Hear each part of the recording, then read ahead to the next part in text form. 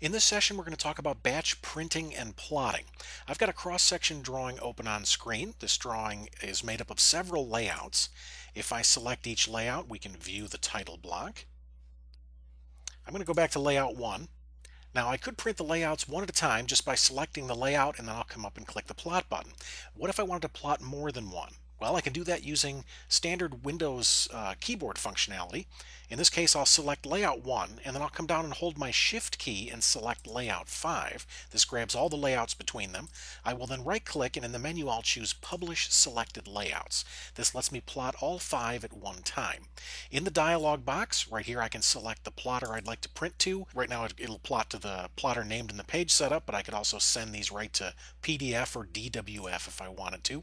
Here we can see the plot list, page setup, and the status. Notice that we could bring in content from other drawings if we want to. I could grab layouts from several other files. Also notice that we could save this list.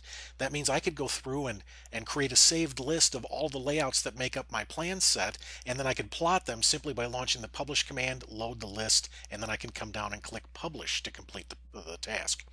Let me close this. There's another way to do batch plotting. I'm going to press Control 4 to bring up my sheet set manager. If you organize your plan set as a sheet set, each one of these hyperlinks in this palette represents a sheet.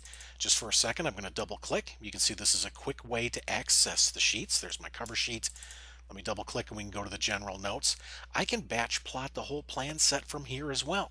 If I right click on the plan set, I can come down and choose Publish.